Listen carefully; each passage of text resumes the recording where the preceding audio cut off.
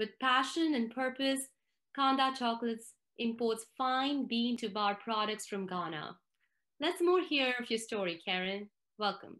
Welcome. Thank you so much, Priyanka. So if you love chocolate like I do, and this is actually a slide of chocolate drizzling just to get your mouth drooling, go to the next slide, please. Then you'll want to love on the humans who actually help to bring it to us, right? So we're not just loving the chocolate, but we want to make sure that we love those that bring it to us. And that's all the cocoa farmers, the people that are making it, everyone throughout the entire process. Next slide, please. So Ghana wants to be a beneficiary of that love that I talked about. And you've heard from Ghana's president, Nana Akufo-Addo, and he's actually said to Switzerland, we're no longer going to provide you with cocoa beans. And that's huge. He said, we don't want to be victims. We don't want to be economic pawns, and we are beyond aid.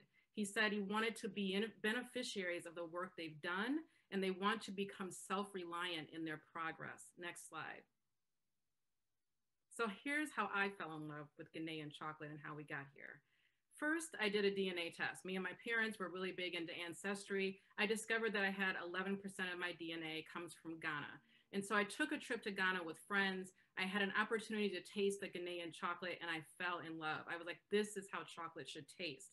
It was creamier and more fruit forward than any other chocolate I had ever tasted. But I wasn't sold that I had to go into business. It was the trip that I took to Cape Castle, to the Slave Coast Castle, to the door of no return, that was transformational for me. And if you haven't been there, you should.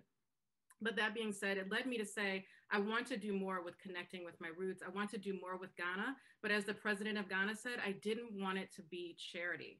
So I came back first and said, am I crazy? I scoured the shelves, lots of chocolate on the shelves. Why would we want more chocolate? But I talked to buyers and they said, hey, we cannot, and this is pre-COVID, we cannot keep chocolate on the shelves. People want chocolate. I looked at the numbers and the numbers said the chocolate business is booming all the way up into 2024. So I said, I'm gonna start Kanda Chocolates, but it has to be something done with purpose. Next slide.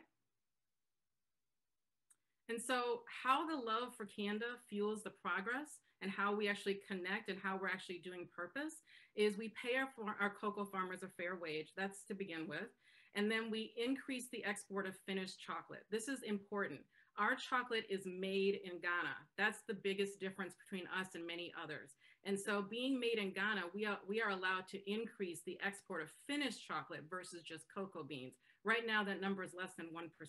We're also able to protect jobs, whether that's the cocoa farmers, which make up 800,000 farmers in Ghana alone, or we're actually talking about the actual people that make the chocolate within the manufacturing process. And then we also contribute to paying off the debts after colonialism. It's a long, complicated story. I'm sure you've heard of it, but this allows us and allows Ghana to contribute our funds that we're doing on finished chocolate versus cocoa to help pay down those debts. Next slide. So how's it going with Kanda Chocolates? Our mission began in 2018 when we took our trip to Ghana. We had product development, and as you all know, it takes a long time to go through with FDA and nutritional labelings. But by the time we got to the end of 2019, we had our certifications and we were ready to launch. But this was just before COVID hit. So when COVID hit, we knew we had to pivot and partner. And so we leaned on our relationships with customers and e-commerce. We finally gained tailwinds and growth. We got on Amazon, anywhere where someone would ship us to a customer that they could go online and order from their home. We partnered with Uncle Nearest to do events, chocolate and whiskey and wine events. And then in 2021, we actually expanded and actually launched our chocolate minis where you can get a little bite of chocolate. We expanded into different online retailers and we continue to see a lot of growth. Next slide. And so here's how we spread the love.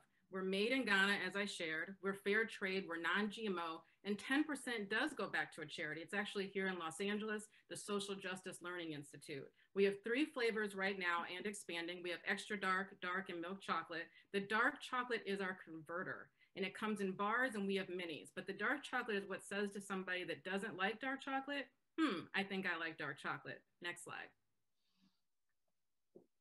So who loves Kanda? Adam Glassman, he's the creative director for Oprah Magazine. He loves Kanda. He's posted about us twice. He's included us in his gift guide. Kiki Palmer, ABC 7 News. We've been featured in Vanity Fair magazine. Janelle Monáe loves our chocolate. That's her featured on the bottom. And then you also have Diane von Furstenberg. Next slide, please. And our partners love us. Amazon, Intuit, QuickBooks, Angels Envy, The Goods Mart, and Uncle Nearest. Next slide, please. And so we have new flavors coming out and new packaging. We're going to be launching the lemon with the dark chocolate. Next slide, please. And I'll leave you with the last two slides as we're closing up that I'm a biology major. I went to become a laboratory science investigator. I went and got my MBA. I became a healthcare leader. And then I recently became a founder, and I've always been a social activist. Last slide, next slide. And so we're looking for $750,000 in investment for our inventory, marketing, and to hire amazing humans. Last slide, please. Thank you. Will you love Kanda Chocolates, and a love on the farmers and the people that go into making it. Thank you. Thank you, Karen. Such delicious presentation, I must say. Trevor, would you like to start with feedback for Karen? Yeah, sure. Karen, I love the approach that you all are taking, specifically sort of this justice approach, looking at not just what resonated with me is that you were saying it was being at the Cape Coast slave castles and realizing that that then drives a lot of the vision for the justice piece here. And so I think that that is really compelling, and to then do it through chocolate, which I think is also, you know, has unto itself a lot of symbolism and sort of, you know, pushing this product around the world. And so I guess some of the questions that I have is, are you all focused primarily on the bites and the bars, or are there other ways in which you're looking at sort of extending the chocolate product or the derivatives into other markets as a way to grow the business? We have been getting that question. And so we are looking, I mean, as we grow and as we have the finances to do so, we're looking at people that want to just buy the pure cocoa nibs. What about cocoa butter? So all those things are an opportunity because they're a byproduct of the process. And it's really just growing the business to get there. I mean, there is a world of opportunity, and definitely there are customers that are asking about it. So it's something we'd love to do. Got it. And then how is the business received in Ghana? Do you all does the product itself have a presence in Ghana, and what is that like? And are you able to leverage that to, you know, garner other successes here in the States and elsewhere? So the chocolate itself it's under a different name, but yes, it is in Ghana. And the people that are there love it. They actually eat a different version of it, meaning they in Ghana, they like fruit in their chocolate. And so that's a big deal. And so the chocolate flavors are actually different, which is why in the United States, we want to bring the lemon over and try to start blending what's preferred in Ghana with what's preferred in the United States. But the feedback of being able to have a finished chocolate bar and being able to say this came from, you know, my relative or someone down the way, that has actually been huge. And so that's actually part of it. Many farmers have not actually tasted finished cocoa or finished chocolate. So it's actually a thing, but we actually do have it on the ground in Ghana, and there's been a great response to it. That's great. I think you could definitely leverage those stories to further, you know, the brand appeal overall. I'll pass it off to Kristen if she has any questions. Well, one, I'm just curious about, well, so I actually love fruit in my chocolate too. I feel like that's like a winner right there. So I was like thrilled to know that. Yeah. And then just, you know, I guess we keep hearing about this chocolate shortage, and is that a way, can that work to your advantage, or will that be part of your business model that's a problem? It is not a problem. So it actually, it's almost insane to me, short story, that when I started this, I said, I don't want to do charity. I had all these things that I wanted to do, but I was very careful about protecting Ghana.